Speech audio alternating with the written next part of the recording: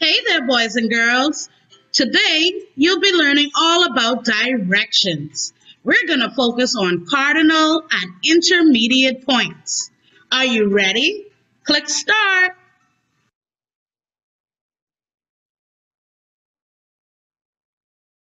Do you know why directions are so important?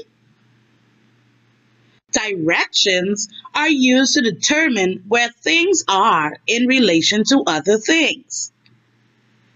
Directions help us to read a map by helping to trace the path from one place to another. It's usually measured in terms of cardinal points: north, south, east, and west. These are the main 4 points found on a map, compass, and even your GPS. Click below if you're ready to learn more. When we think about directions, there's 4 important terms we should know. We should know about cardinal points, intermediate points, compass rose, and the compass. You can click on each treasure chest to reveal their contents. When you're done, click the button to move on.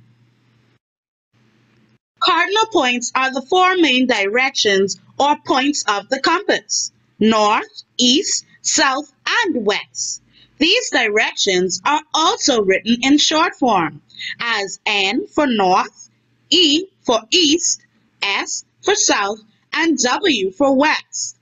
North and south are directed towards the north and south poles of the earth. To help us remember our cardinal points, there's a silly sentence that says, "Never eat soggy waffles." And that's the way we move.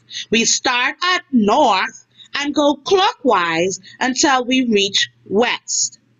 N for north, we say never. E for east, we say eat. S for south, we say soggy, and W for west, we say waffles. Remember it, never eat soggy waffles.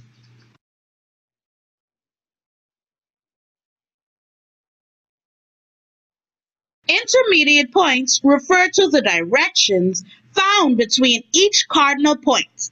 There are 4 intermediate points: northeast, southeast, southwest, and northwest.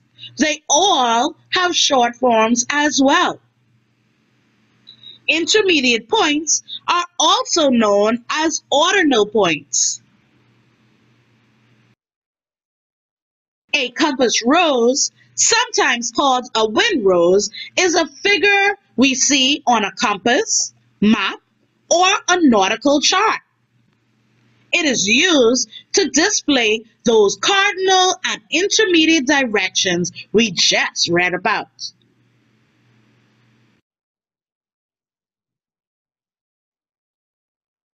A compass is a tool for finding direction.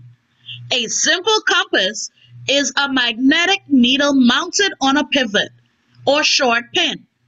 The needle, which can spin freely, points to the direction you are facing. The pivot is attached to a compass rose card that displays all of those directional points. Both cardinal and intermediate directional points are on your compass rose card.